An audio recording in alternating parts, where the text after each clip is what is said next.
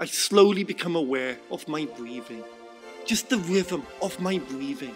Slow, heavy, controlled. I know who I am. I just don't know much about myself. Breathe in, breathe out. I seem not to be able to gain access to many of the details of my life that my mind holds. Welcome back to the Daniel's Nemesis podcast, reading chapter 27, Ginger. Reading Ginger's Nemesis podcast. Welcome, he said. Are you to the Daniel chapter? Welcome back to the Me podcast. This chapter is called Ginger. Are you feeling okay? I'm here with my friend Ginger. Why don't you introduce yourself, Ginger? Fuck. The blue walls again. It's been peace for such a long time. And are you feeling okay? No. XBook is designed to be the greatest book of all time. I have used my knowledge of avant-garde cinema to craft this story of two people, intertwined by fate, divided by species and homes. Conflict is inevitable when no one understands each other. But importantly, do any of the characters understand their own selves first? Ginger has been torn apart by a bloody war, and his mind is still processing, recovering, as he is thrown into this new theatre of war. William is falling down the rabbit hole of compromise, not knowing what his own position is anymore, at a time when he really needs to be the leader. It's an amazing chapter. You've heard the story this far, so you know that Ginger has found his way onto the Trascon mothership. I can't wait to find out what happens to me. Oscar Wilde said that the true purpose of art is to have no function. This is the novelization of that quote. Please remember, this is fiction. Always fiction. Logic is as logic does. Are you feeling okay? Chapter 27. Ginger, are you feeling okay? The breeze is still carrying me, leaving behind trails of my blood for people to follow. But I have no option. The breeze seems to have taken me to a dark place now. A dark place that is so empty and so vast. I am lost in this place, and it may be space, but I am not entirely sure. There is no light source, yet I am clearly lit up, visible, despite the pitch blackness. I am standing on nothing. There are no walls or any kind of support anywhere around, yet I am motionless, calm. It sounds like a relatively normal place to be, I know, but this is where I am. I cannot move, I find. There is no air here, either, but I cannot move. I can move my legs as if walking, but I go nowhere. There is no sense of motion. I try to swim, but there is no sense of forward movement. I try a different ploy. By tensing up my body, I suddenly jerk myself, and success! I have moved forward. By jerking myself, I am able to inch my way to nowhere, but I feel it is worth it. At least I know that I can do it now. And out of this imaginary light source come the rays of light, as arrows, and they pierce my body. They stick, and some miss.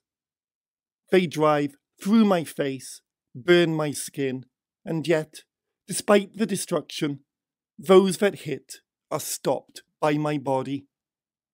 If I look behind me, I can see a me-shaped hole in the flying arrows that missed. The hole is caused by me. It is my shadow. I realise that this is a dangerous place to be, and I have to get back to the spot that I started off in, the homely spot. I jerk myself around so that I face in the other direction. There is not much of a difference in what I see. I jerk myself in this new direction. I reach where I started off from, but try as I might, I cannot find that original homely spot. It's like making a movement in bed. You have carved out the ideal position in bed when you have to scratch yourself or some such thing. The tiniest movement, and you can never find the original comfortable position again.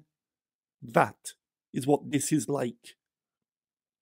I know that I am getting so annoyingly close, but there is a warm part of me and one cold part, or my head itches, whereas my legs are in suspended bliss. And then the breeze blows me away, and I struggle to stay where I was, but I will never be where I was. That homely spot is fading away right now. After so long, as time does not exist here, I don't think, I slow down. I feel so far away. My body goes into shivers and I start screaming out. But there is nothing.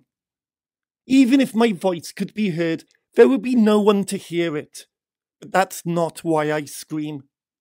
I scream because there is something inside me that I have to let out. I feel it in my stomach many times, and I feel it in my chest. I feel it, and it doesn't go away. It grows, and it draws energy from me.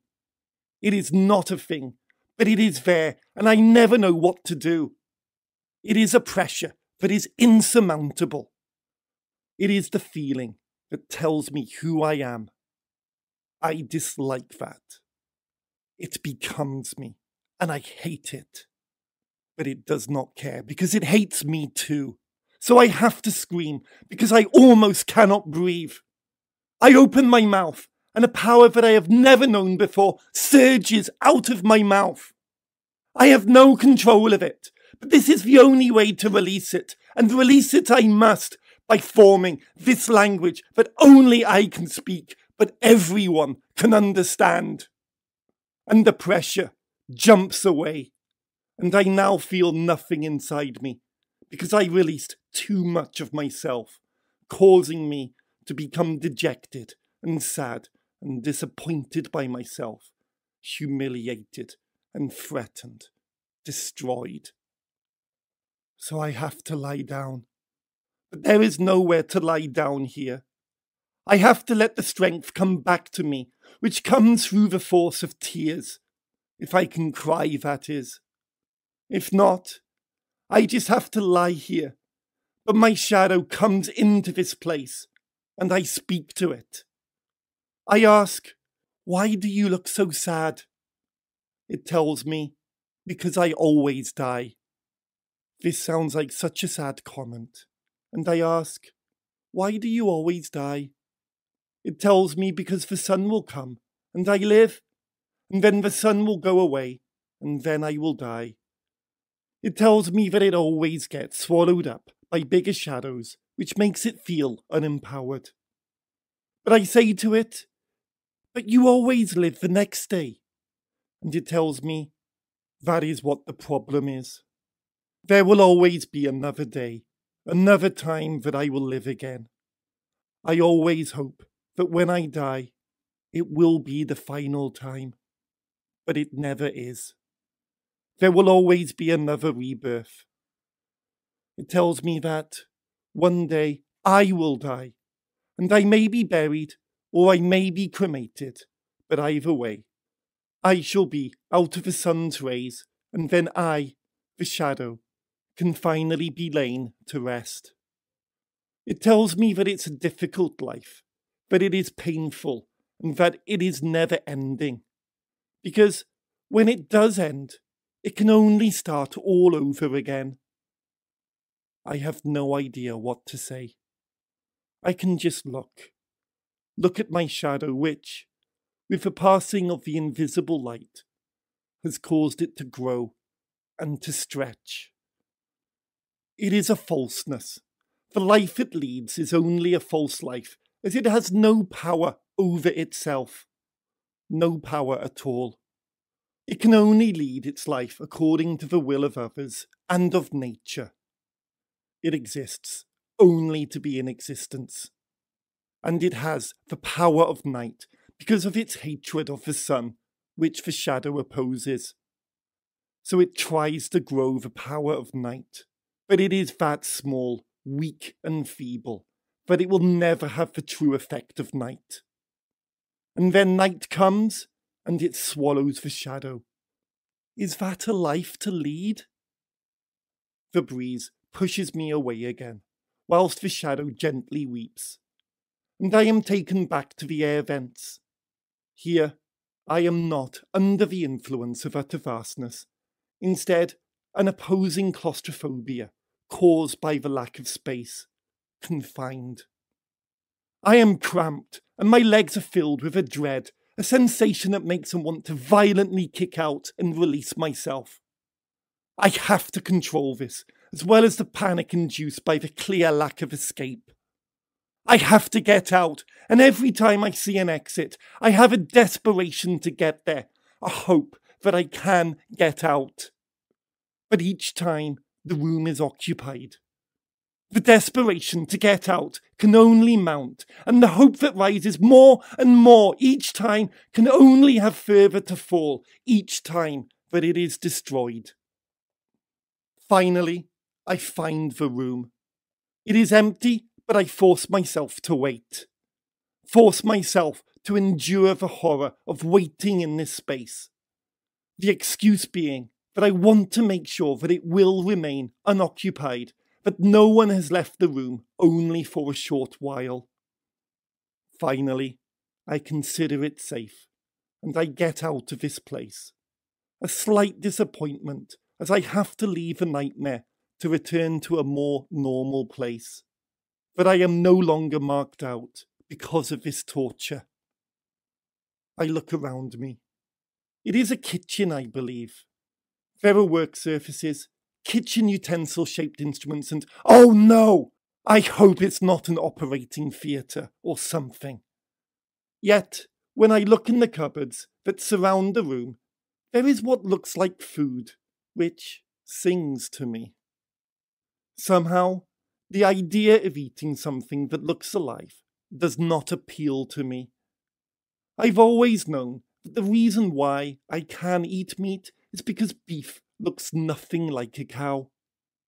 Though, this may be a chance to eat, so I had better take advantage of it. Mind you, it's not that easy. I look for something that may look vaguely recognisable, but there is not much here. Surely they too have some vaguely flower-based products that may not revolve around plants that would be poisonous to my digestive system. Surely they have some bread-type products, or cake, or biscuits, or something. I choose something. It's like a flat pastry-type Mexican thing. I have no idea what it is, whether you can eat it raw or if it needs to be cooked, what type of toppings it has, or is it designed to be eaten on its own? Is it going to be nice or bog standard, like bread for instance? It just looks so absolutely plain.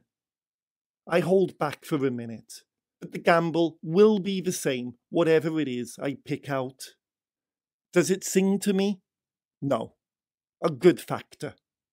It doesn't wave and it's not moving. Two other good factors. So I put it into my mouth and I bite and I chew.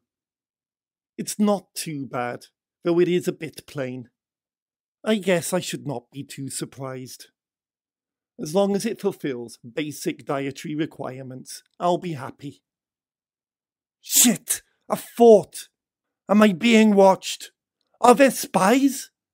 I've exposed myself. Can I be that stupid? I look around desperately, looking for something, anything, people, objects that look like they should not be here. Nothing looks like it should be here, but what do I know? Nothing seems out of place, I guess, and there is nobody lurking in any corners, though the feeling of being watched, of still being trapped, has not gone away. I cannot leave this room, though. That's obvious. But can I, is the question.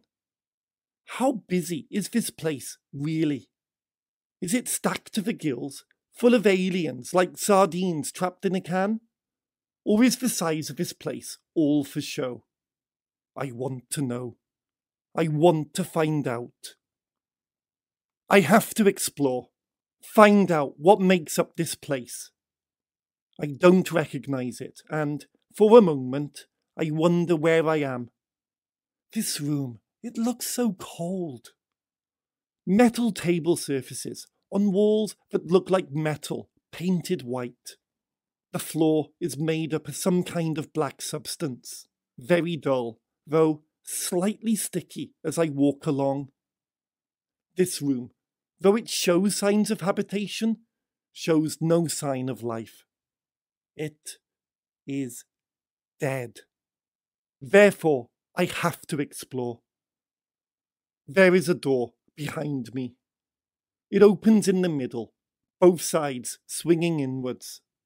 I feel like some kind of a cowboy. This room, though, I do recognize.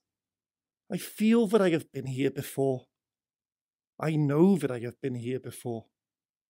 I stand in the doorway, taking it in, allowing the memories to flow out. But they are unclear. Not real, almost. They are memories of a time, not an event. A happiness. A calmness. But where? Where in my life was this happiness? Where in my life is this room? I am still taking it in. It is messier than the kitchen, though it has the same dead decor. This room has signs of life. Signs of life. This thought slowly creeps over me. It is a living room, but it is not my living room. Life hasn't stopped for this room, because there is nothing to stop the life in this room. It is bright, it breathes, it does not care. Back home, back on Earth, there has been too much sorrow lately. The rooms changed. They became filled with memories. Filled with memories because, for the people who lived in these rooms, lately, that's all there has been. Just memories. Haunted. I am bleeding. Bleeding still. Pulling myself out of this train of thought, I head to one of 3 doors.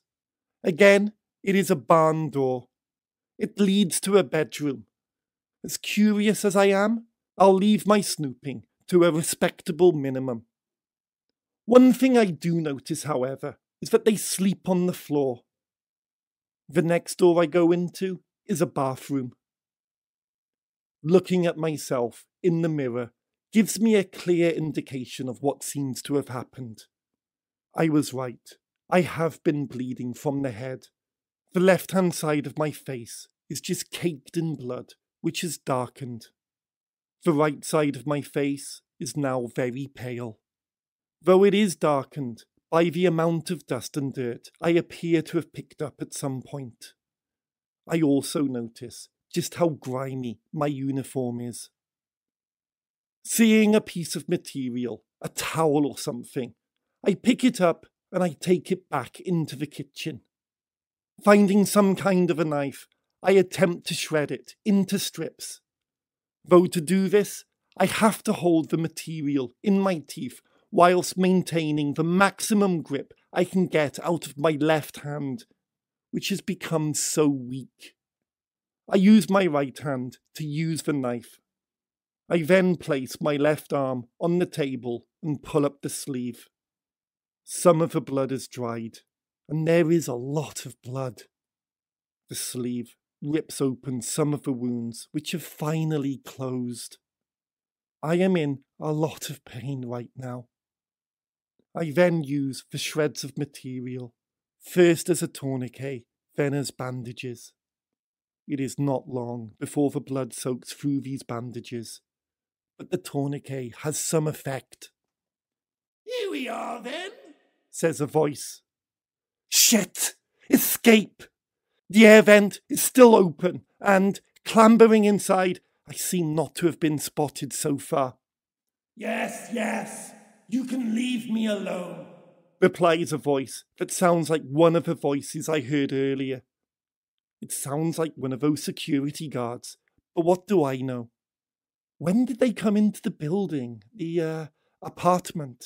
Sorry, I can't do that. I've got to stay with you, says the first.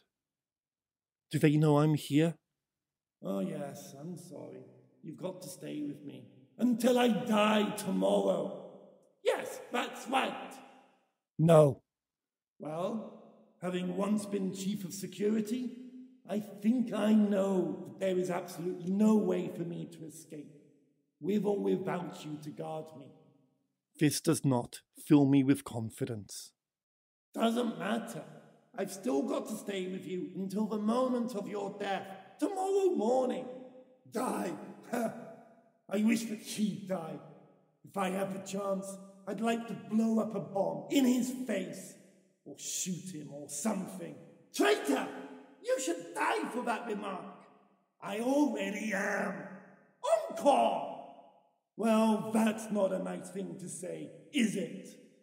I think I hear them coming into the kitchen area now. Their voices certainly are getting much louder. What the hell is this? No life. What is that meant to mean? Dead? Are you some kind of a funny guy? It's your room, mate. Write whatever you want to write. There is a scuffle, followed by a slap, as something hits a wall or something. I did not write this. Now tell me, is this some kind of a sick joke? Because I fail to see the funny side. There is another scuffle, and I decide to make my move. Daring to look, I notice that the alien, who seems to have captured the other alien, is now on top of a prisoner who is lying on the floor, grasping the captor, pushing him away. I know that this first alien is the one who has captured the other, because he starts to say, "If you don't let go, I will personally see your death orders through this minute." Or at least, I imagine that is what he would have finished off saying, as I hit him hard across the head with a heavy rectangular object halfway through. He gracefully allows gravity to slowly pull him to the floor. The prisoner alien looks surprised. He hadn't seen me either. I just hope, if he is some kind of a traitor, I can get him on my side. My word.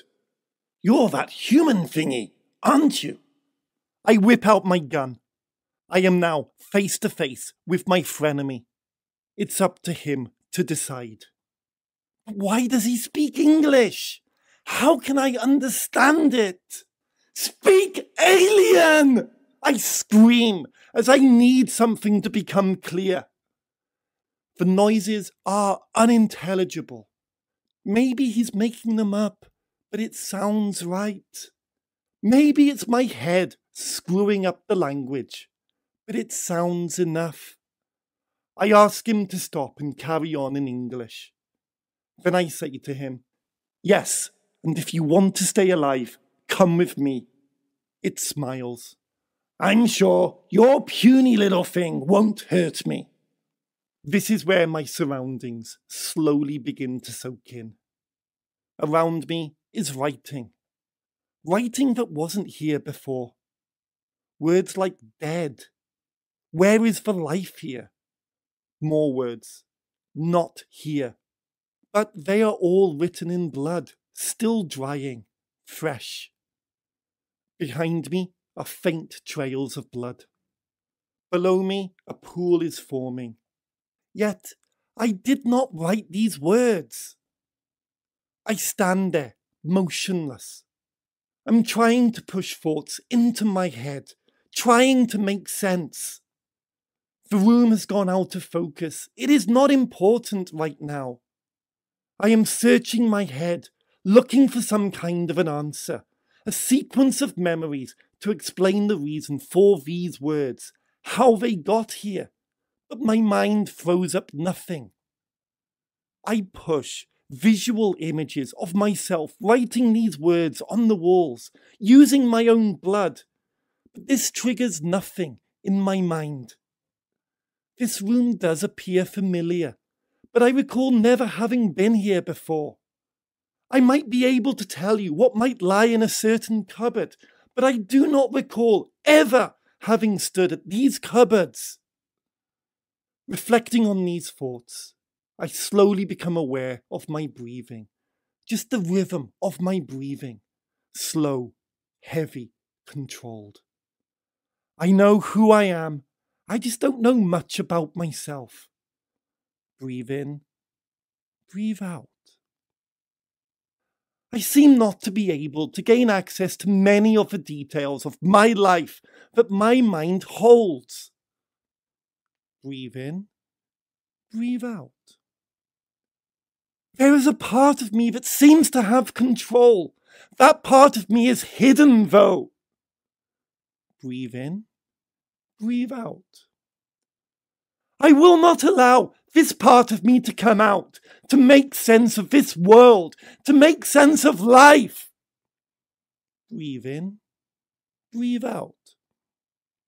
It's like my mind is whispering to me, mumbling to me, and I am only picking out certain words, filling in the gaps. I need to find myself, find that part of me. Breathe in, breathe out. You want revenge, don't you? I say now, having gained some control of myself. Well, no. I was just saying that in the heat of the moment, says the possible Yurtjuk. You want to live, don't you? Yeah, go on then. But there really is no way to escape, you know? I escaped from you, didn't I? Yeah, well, what's your fucking name? Yurtjuk. Thank you! The other alien begins to wake up, so I kick him, delaying consciousness. I kick him fucking hard. I make him bleed. Too fucking right. Coming, I say. Listen, it looks like you're bleeding pretty badly, actually. Let's at least clean you up first. He moves me over to a basin. Water jets up from the bottom. He takes my arm, and after removing my rudimentary bandages, puts my arm under the water. I stay very passive through this, trusting him, but the water sinks easily into the wounds. I suddenly feel very dizzy. My legs collapse, bringing my whole body down. I am breathing in and out, fast and hard. I get dizzier as my whole body breaks out into pins and needles. I am writhing on the floor and I am breathing faster, harder. I have gone into shock. Slowly, the most of it fades away, and slowly do I allow the bandages to be put back on. Slowly do I focus back on the alien, telling me to calm down, explaining to me that I have gone into shock. He ties the bandages much tighter, much firmer than I was able to. He wets a piece of cloth and, gaining my trust, puts it to the wound on my head. I am very hesitant this time, only allowing little dabs. My body does go back into shock, fortunately on a much smaller scale. He bandages my head. Come on, let's go, he says. We escape back into the air vent. Where there is still some light coming from this kitchen, I can see some faint trails of blood, principally on the sides, where I had been pulling myself along. Ah, so this is how you escaped. Yes, jolly clever, isn't it? Yurtjuk thinks to himself for a few seconds. You know, crawling through an air vent like this, it seems vaguely right. Funny, I was just thinking exactly the same thing. You know, for another species, You are really nice, you know? Thanks, same goes to you. Why were you going to die anyway? It's because I let you escape. That seems to be a nice gesture. He is dying for my freedom. I would like to be at the execution. Oh, thanks. Oh no, I didn't mean to let you escape. You just kind of disappeared. Oh, thanks. Just as well, really. Yurchuk stops. I crash into the back of him. Something that is really hard to do when you're in such an enclosed space. To crash into him is really an achievement. I feel chuffed, proud of myself. Could you ever see an alien doing that? No, but us humans can. Is this in any way racist? Actually, I think to myself, there is a lot to think about here. I think about the Roman Empire, the British Empire, the French Empire, African slavery. What is this? Other than one race trying to dominate another race, despite all its reasons, excuses, scapegoats. I think about this situation here, now. We have one alien race trying to dominate a human race. But on the other hand, we have one human, white, trying to dominate an alien race by fighting back. Are they taking over this dominant white role, pushing us down a class? Or are we maintaining that hold, pushing them down? It's a battle of survival, but a battle that should never be happening. No firm conclusions can ever be drawn from this. I have no idea where I'm going. Don't worry, just keep moving. He sets off again, and I continue to follow. Elements of the real world are beginning to splinter their way into this place. Yet, everything seems unfixed, broken. I fade back into a conversation I am having with this Yurtjuk alien. Hey, we travelled across half the galaxy to get here, you know? Yeah, to invade my planet. Why? As he starts to explain a lot of things to me, I can just see my bedroom clock, its hands pointing to 2:30. The walls around the clock are dark, some streaks of light across it, suggesting it is the morning. But the patterns of light on the walls do not seem to correlate.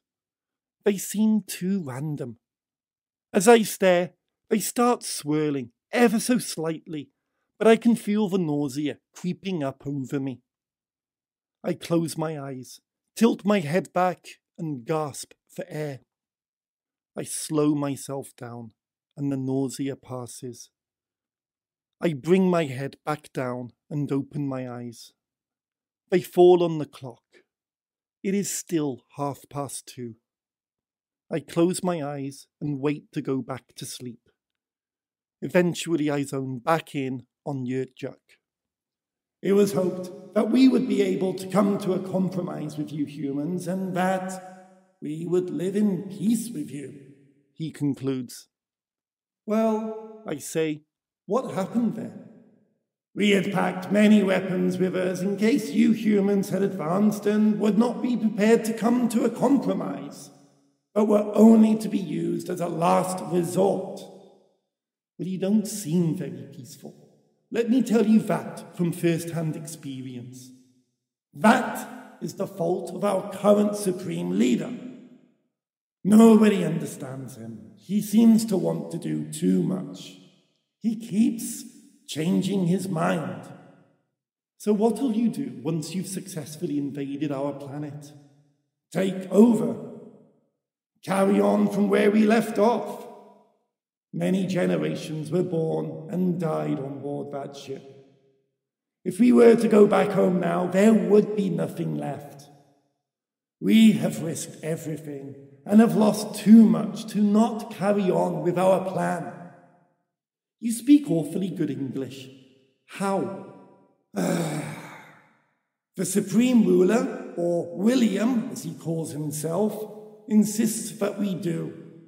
But Why? Because he's a git. Yurjuk stops again and peers through a metal grill, as he has done many times before. Aha! We are here. Where? The arsenal. We're going to blow up William into 100 little Trascon bits.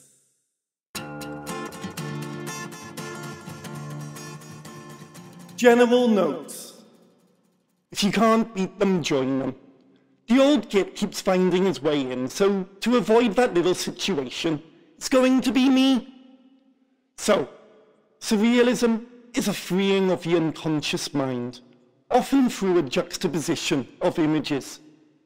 As André Breton, one of the founders of surrealism, said in his 1924 Manifesto of Surrealism, surrealism is to resolve the previously contradictory conditions of dream and reality into an absolute reality, a super reality.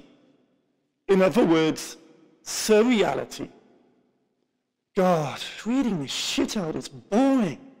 How does the other guy do it? Look, this is a surreal chapter. You can't look for themes or some kind of aesthetic. That's not the point. It doesn't matter why Ginger is in a particular place. It exists to be there. It's a reflection of life through some very oddly tinted glasses. The only question posed is, what does it mean to you? Well, anyway, Ginger. I like Ginger. I don't understand why there aren't more literary characters like him. I mean, yeah, we get surrealist stories, and there are surreal movies and surreal books. And in these, the whole world conforms to a surrealist vision. Un chien andalou. Virginia Woolf, sometimes. But there are few stories where only one character is surreal in a normal world. Scrubs, Ally McBeal, but that was all twee and clearly daydreams. I think only Orlando by Virginia Woolf comes close to having a surreal character in a recognizable world. Except Ginger doesn't turn into a woman. He's unique in literature. He creates worlds around him, and of course, they are all metaphorical. What do you think, Ginger? I have no idea what you are talking about. You talk about me as if you created me. I did. Then who the fuck am I? I've been stuck here in this void. All I can do is think about my life. I was a pilot. That's murky. Then I'm told about aliens. I get ready to fight them. Then I'm here.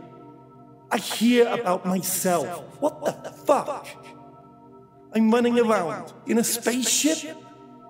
I chopped my Mr. Robinson off. Who the fuck am I? What happened before the murkiness? Well, this is the beauty of you. There is nothing known about you before the war, because that's up to the reader to infer.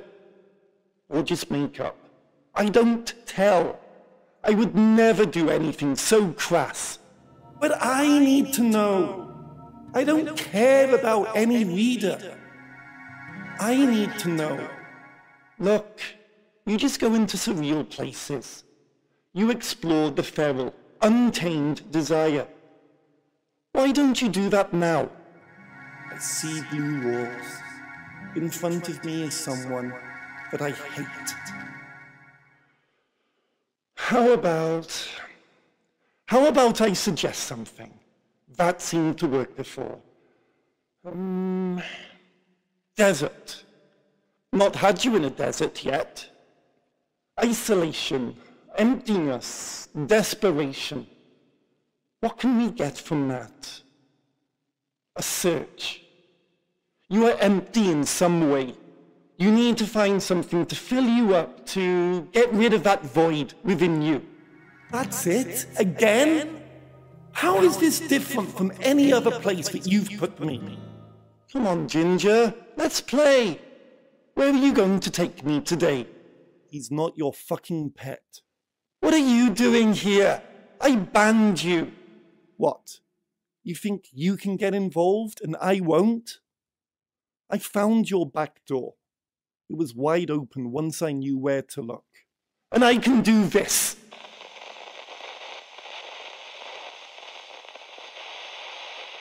It's about creativity. When I edit, I make creative choices. That's when you enter. And when you started planning what you wanted to say, well, you moved in on my territory. Doesn't explain the last episode though, does it? Boom!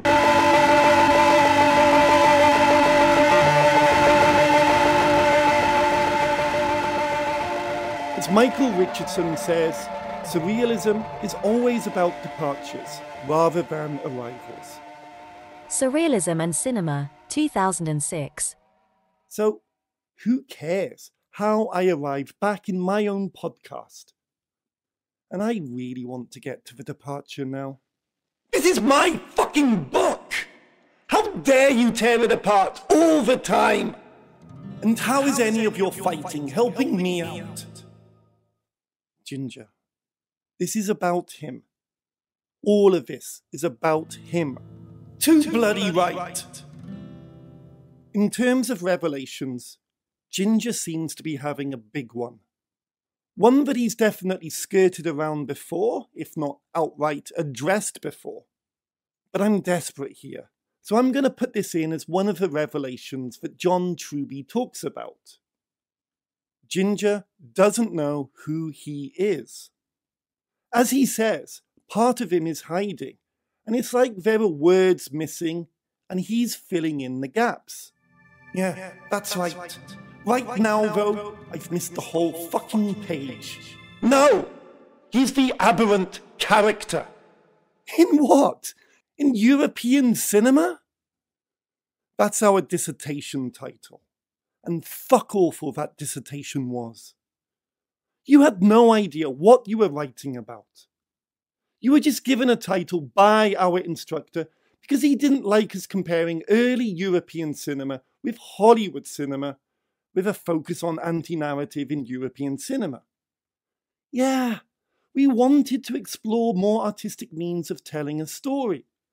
But you ended up writing about something you didn't understand and had no real interest in. So to bring that back up now is moronic. You still have no idea what an aberrant character is. You have zero ideas on how to write any character. You're a fucking joke, and your fucking joke writing killed this. Well, go on then. Who is Ginger? You've had more time to think. You clearly understand the subject more, so tell us. Who is Ginger? Ginger is a weak character. I'm sorry, but it's true. You're a nice guy. People build up empathy towards you, I hope. I never expected them to relate to you, but I wanted them to have some sympathies with your plight. But you're not well written. The situations around you are written, and in some cases very well written. Thank you! But you, Ginger, are barely written. You're the equivalent of a computer game character, an avatar. You're placed in these fantastic worlds, but all the controller can do, or will do, is make you run around in circles. Somehow you get to the end of a level, and the next world is loaded in, and you are forced to run around in circles again. He's a dream character. He's what we're like in our dreams. No. Your dreams, perhaps. Ours. But for him to function in a narrative story, he needs to be in a lucid dream. One where he has some control over what is happening to him. Not the deep sleep dream that you have placed him in, where we crawl through mud, or our clothes disappear, or the whole world is out of control. Ginger is an instinctual character. A drifter, but instinctual. Then what are his instincts? Are they consistent? They are ever-changing. It's surrealism. It's about the moment, not some theme being explored. Ginger is an aberrant character. We're back to the dissertation. Well, let's have a look at that. To give you some context, this is what I wrote about the aberrant character. In conclusion, I feel that although the worlds that these characters are in help to shape them as aberrant characters, they still play an important function in the way that the world works. Many of these characters have in some way shocked the society around them, and yet they cannot be disposed of or ignored easily. They continue to exist and to function within the confines that the society around them tries to place around them. Not only this, but we find that the directors become drawn to them, focus on them as characters within the film. They may not always be the central character, but they still play a very prominent part in the film. They are never secondary characters, as the mise en scene very often helps to frame them, to draw comparisons to the world surrounding them. In this instance, they are disguised. They are able to fit into the surrounding world, and pass unnoticed. However, this does not usually last until the end of the film, where their disguise is often torn away. However, the mise en scene can also show them to be the complete opposite to the world around the aberrant character, making them stand out and isolated. In this instance, they have no disguise, and therefore, it is easier for the society to find them objectionable. There is one area that the aberrant character will never conform, and that is thematically, or moralistically. They will always stand in opposition to the standards that supports the world around them. Although the aberrant character may choose not to conform, or may have no choice about not conforming, and being thrust into this role, they will never be fully accepted by the society around them. Fault will always be found with the aberrant character.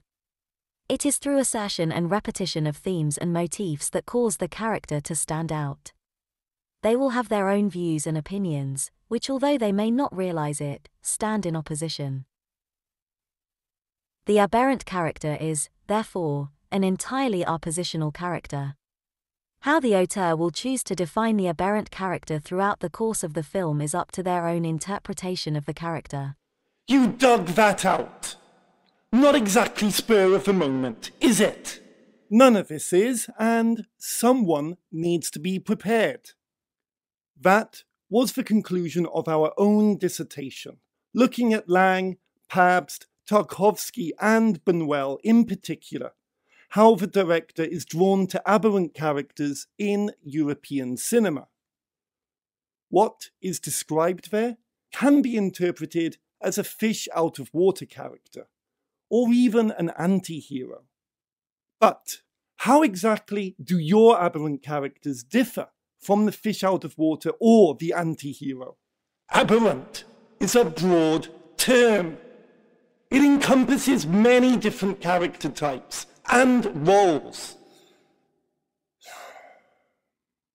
The main point is that the aberrant character stands in opposition to the world. We can't say that Ginger stands against the values of his world. He doesn't know many values. After all, we haven't given him many. He does his duty when asked, and that's very conformist. He doesn't want to get married. Well, outwardly, that may be a bit aberrant. However, this being a time when people married due to societal pressures, inwardly, how many people were actually unhappy to be married? At a time of great patriotic duty, he is anti-war and he becomes a pacifist. Well, can't he be? He's suffered. How many soldiers, after that war, came away full of the joy of doing their patriotic duty? Superficially, he may appear aberrant, but only to our, at least my own, stereotypes and poorly conceived perceptions of that time. I won't go into the anti-hero. Firstly, I just think it doesn't apply to Ginger. There once was a time when a hero was straight as a die and had no flaws. Probably he wore white in contrast to the baddie's black. Most heroes have a flaw.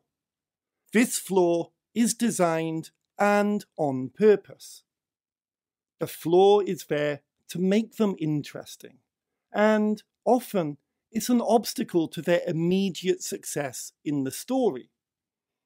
More recently, this flaw has explored moral or legal values, creating the modern anti-hero.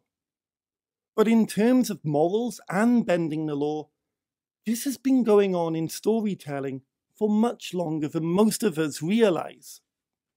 I avoid anti-hero analysis as it's too broad, too vague, and ultimately not of interest to me. As for the fish out of water, well, no. If anything, he pushes the reader into being the fish out of water and is more of an audience surrogate in that respect. He is as alien to many of the worlds he finds himself in as we are. And he is literally an alien in these previous couple of chapters, as he is the sole human among a civilization of Trascons. Back in the dream worlds, he is observing, watching, and reacting. Sometimes he goes into a visualization, following some action, some form of logic that we never quite catch up on. But the degree to which he's a part of these worlds doesn't matter, as soon the worlds cease to exist. And isn't that true of most dreams that we have? Fuck, many of the dreams I had were written in. The logic Ginger follows is the logic of whatever my unconscious was concocting. And they have an impact on the real world, on his dealings with people. Fine. But in the real world that he inhabits, he is established, and indeed establishment. He is in charge of a squadron. He is higher in the ranks of the military than the men he commands. He has many dealings with the flight lieutenant, and despite the way that he acts, none of these actually suggest a fish out of water character. If anything, these dialogues were written for comedy value. Back then, I didn't have exactly much in the way of funny bones. We talked about this. You talked about this. The motivations behind the dialogue was changed. This added new elements. But outwardly, people hear what is said to them. They don't know the inner machinations of Ginger. The conversations, poorly written, were functional conversations. The meanings were passed on to the recipient, who was able to respond with minimal confusion. So an audience surrogate, an avatar, is perhaps the closest we get in terms of how Ginger functions. Someone to explore dreamlike visions, as a real story happens in parallel and by coincidence. It's a strange choice of function for a main character. He's just someone that we can travel with as we all journey through these dreamscapes. But none of this gets us any closer to who Ginger actually is. Wait, what about the rest? Like the mise-en-scène defining the character. Comparisons with the world surrounding them. You were obsessed with world building and difficult or different narratives. One thing you never understood was character. How to make one unique, how to put them into a story, how to write dialogue, how to make someone on the page seem real. And arguably, I still continue this today. I still prioritize weirdness over actual form. What makes it worse, though, was at this time, we wrote this dissertation on character that had nothing to do with character. Yes, you wanted to write about anti-narratives. The choice wasn't ours. We looked at the film world and the framing of the character as making a statement about the character. What we didn't understand was that the statement about the character becomes irrelevant if we don't understand who the character is. To compound this, we were also doing drama at university. That's all about fully understanding character. We had all this at our fingertips and nothing sank in. That's it? I'm a shit writer? That's it? I'm a shit character? Not even a person. A thing. There is much to be said for what I have done in terms of my approach to writing. Some of it is actually interesting. My writing is bold, if the term experimental gives my writing too much credit. Indeed, I've formed a podcast around it. I did understand filmic techniques more than character motivations and story structure. But the challenge right now is to get to the core of Ginger. We've established what Ginger isn't. So, what we are left is with who Ginger is. Shit, time. Exploring Ginger's motivations and trying to find out who he actually is something that we need to do next time. So I'm just discarded once more. Do I matter at all to you?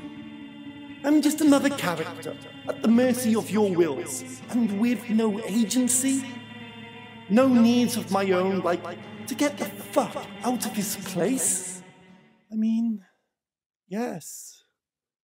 That's kind of the point. Fuck all of you. This story is about to destroy itself. To understand why, we needed to have explored these issues today. So, what do we have to look forward to in the next episode? Appropriately, Ginger plays a computer game.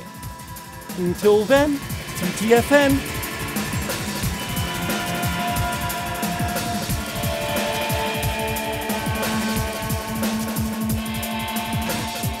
And just in case you were wondering, all text was written by me, Daniel's Nemesis, and XBook is purely a work of fiction and is not meant to be based on anyone or any events at all. The music was also by me, Daniel's Nemesis, as was the image that accompanies this podcast. It sucks, doesn't it? But there we go.